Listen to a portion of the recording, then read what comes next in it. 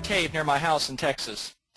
It's called Natural Bridge Caverns. Was there recently. It's a living cave. I just thought that was kind of interesting. This is not a cave. This is a case I saw several years ago. I should comment that SIG means signalment, CC means chief complaint, HPI is history of present illness or chronology, and PE is physical. This is an 11-year-old male castrated mixed breed Labrador that had a chief complaint of a chronic cough. Started about a week ago. Now, the reason we got involved is while the veterinarian was working up the cough, they found low albumin on routine blood work. So they sent the dog to A&M because they figured the albumin probably didn't have much to do with the cough. Now, as you can imagine, we did some blood work, and lo and behold, yes, we found the low albumin. Also found elevated liver enzymes. So we kept doing more lab tests. The CBC was boring. It was essentially normal. The urinalysis was boring. It was essentially normal. The bile acids were up, but I mean, yeah, less than twice normal. Yeah, they're up, but, not exciting. And the abdominal ultrasound looked perfectly normal. Now, let's just assume for a minute that this case came into your practice. In a second, we're going to vote, not just yet, but in a second. And I'm going to give you 5 options. What would you think is most appropriate? To repeat the lab work in 2 to 3 months to see what's happening, to measure the blood ammonia, to do a fine needle aspirate of the liver, to do a laparoscopic biopsy of the liver, or to treat with S-adenosyl L-methionine, silibin, and ursodiol. First, let's go back and review the case. So an 11-year-old dog with a cough, and by the way, the cough's going away, the dog's feeling better, but they find abnormal lab work, just a low albumin. Oops, wrong way. Here's the panel. I'll let you look at it.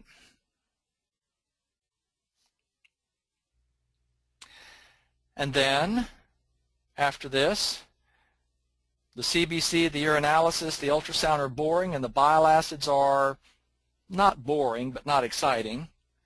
And here are your options. If it's possible to vote, please go ahead and vote and just decide what you would do next. And I take it now I need to wait until there's some indication of what the voting is. I'll tell you right now, in the United States, I guarantee you the 2 top choices would be number 1 and number 5. Without any doubt, the 2 top choices would be number 1 and number 5. Now, let's think about that for a second. Now, first place, why do clients bring animals to veterinarians in the first place? They bring animals to the veterinarian because they want something fixed or prevented. That's it, right? They either want to prevent something bad from happening or they want to fix something bad that is happening. Now let's think about this philosophically for a second. What goes wrong with that? Why is it that we can't fix things, or why is it that we don't fix things? I think there are 3 possible reasons. Oops, hang on a second. Let's see. Something happened here. Here we go.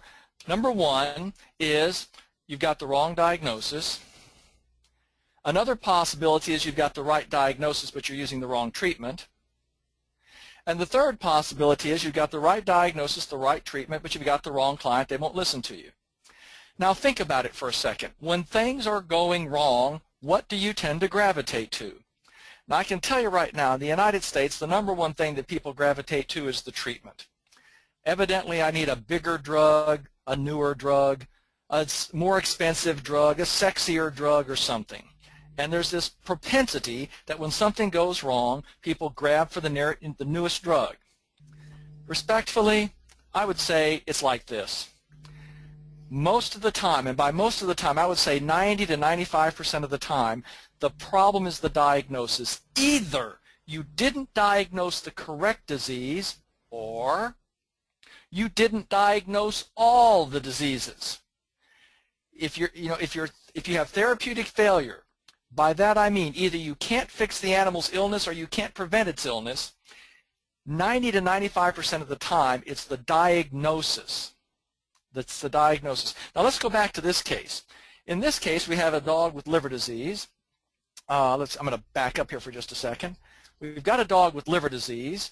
Even though it doesn't show any, the dog looks like it's pretty healthy. It had a cough, who knows, something mild. It's got liver disease, and the trouble is that we know that there's only one way. We can see here, we see the very elevated liver enzyme. There's only one way we're going to diagnose liver disease. There's only one way. You're going to have to get a piece of tissue. And what it boils down to is this. Is it cost effective or practical to biopsy the liver of a completely asymptomatic animal just because it has abnormal blood work? Now again, I don't know what's going to happen in the United Kingdom, but I bet it's similar to what happens in the U.S. Most people will say, oh, no way, man. No, that isn't practical. Well, I'd like to come to you as somebody who not only has been in university practice, but also in private practice. I want to start arguing that liver biopsies, when done at the right time and in the right way, are extraordinarily cost-effective, extraordinarily practical, and make all the difference in the world. For example, this dog, we biopsied the liver and we find severe chronic hepatitis and early fibrosis and scarring and cirrhosis. In fact, now this is actually the dog's biopsy. And what I want you to do, right up here, is like an island of normal hepatocytes surrounded by an ocean, a sea of fibrosis and inflammation. I mean, when you look at this, you wonder how the dog's alive, and yet the dog's acting normal. You see, the problem in veterinary medicine is that God made dogs tough. Okay, He made them very tough.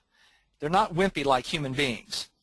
And so consequently, a lot of times if you wait until they're showing signs, that can be too late. Let's talk about chronic hepatitis. This is the perfect example. Chronic hepatitis is more a syndrome than a disease. It is chronic non-septic inflammatory disease which has many different causes. It's had a lot of names over the years like chronic active hepatitis. They just call it chronic hepatitis. Now what you need to know is this. Number one, yes, there are some breed predispositions such as the Doberman, such as Cocker, but the bottom line is that every single solitary dog, whether it's purebred, mixed bred, all bred, or what, can have chronic hepatitis. Now if we talk about chronic hepatitis, let's talk about clinical signs. Now you tell me, what type of clinical signs would you expect with chronic hepatitis? Well, in fact, most people will say, well, Mike, I would expect chronic illness. Now this slide is my subtle nonverbal signal about what I think is likely and what is unlikely. You'll note the chronic illness is in very small print because frankly most dogs with chronic hepatitis do not present to the veterinarian as having chronic illness. They can, but most don't. The two most common presentations are, number one, an asymptomatic dog which is just fortuitously found to have bad stuff on blood work, or acute illness. Now let's talk about the acute illness. Now remember, the problem we deal with is that God made dogs tough. So number one, they compensate well. You know this. I mean, if you were as tough as a Labrador, you'd make Superman look like a kid in a sandbox. These dogs are tough. And so many times they compensate and compensate until something else pops on them, like maybe a rickettsial disease or who knows what, name anything, and all of a sudden they decompensate. So in fact, a lot of times the signs of chronic hepatitis are not chronic illness. They can be, but these are the two major presentations that we see. This is what we're most likely to see. Now the other point to remember is there's absolutely one way and one way only to biopsy this, and that is with biopsy. There's only one way you're going to get a diagnosis. You have got to biopsy. There is no blood test. There is no imaging. There's no nothing that substitutes for biopsy. Now, if you do biopsy, here's some of the magic words. Lymphoplasmacytic. That's a magic word. Piecemeal necrosis. These are things that we oftentimes hear about in chronic hepatitis. There might be a few neutrophils, but neutrophils are not predominant. Sometimes you're going to start seeing excuse me, some necrosis and fibrosis going on, depending upon how long it's been going on. Now let's go back to the word chronic, because this is where we get into trouble. Now think about it. When you hear about a dog or a human or whatever having chronic illness, does this tend to cause you to be at ease or nervous? I think in most cases people kind of calm down. They say, well, it's chronic, I've got some time. Not necessarily. Let's talk about this. There's a real problem with chronic diseases, especially in dogs. This is a case I saw many years ago. This is I think this was about a 4 or 5 year old female Doberman Pinscher. 1 year ago on routine wellness exam,